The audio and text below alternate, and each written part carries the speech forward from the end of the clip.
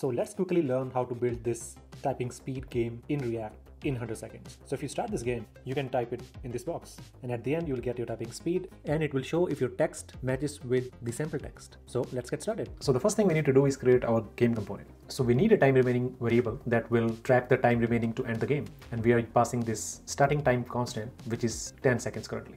After that, we will need a start timer, which will be used to set the timer true or false. So words count will be responsible to counting the words we have written into the text box. And we need some kind of matching variable so that we can compare the sample text we already have to the text we have written in the text area. And initial text will store the text we have written. So let's create our text area and our timer. So we need few events listener here. So let's add them, one inside the text area and one in the button. And let's add logic to restart our stage. Now let's add the end game button so that we can end our game. We are putting our end game inside a use callback so that we can memorize its value. And let's add our sample text as well. And let's add our matching logic so that in case the text matches, we will show text matched, good job. Otherwise, we'll show this message. To track the text inside the text area, we can use the useref hook and pass it here as well as here. And let's add the logic to calculate the word count and put it side in our end game. And let's add our sample text here. And here we will add our time remaining and start and stop button. And let's put our average typing speed at the bottom. And we will need this constant. So let's add that as well. So because our time limit is only 10 seconds, so I put it 6. In case your time limit is 60 seconds, you'll just change it to 1. And I think I accidentally duplicated this code, so I'll delete it. And now we will use our useEffect hook to start and stop our timer. And your game is ready.